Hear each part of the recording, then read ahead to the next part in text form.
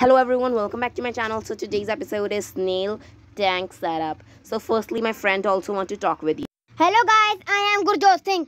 So let's start with our video. So firstly, you are going to need a container which you can take a starter kit or anything. Or also you can put them in a bottle or a jar kind of containers. So let's talk about the substrate. You can take a farm soil or anything else which you want. Also you can take the bedding like jungle bedding, crossbar bedding, or any other kind of beddings. And next is terrarium moss. You can take terrarium moss from market or from the nature easily. Next is reptile rock water dishes. This is mostly important to give water and food to your snail. Next you can add different hideout rocks and woods, which will be give nice look. Next, for food you can give them vegetables, any vegetable, green vegetable, any vegetable you can give to your snails. They will happily eat them. Also you can give them a snail butter, which is also a nice powder which you can give to your snails. Next, for spraying you can give them a spray bottle. You spray it thrice a day. Next is eggshells just because for the calcium to your snails.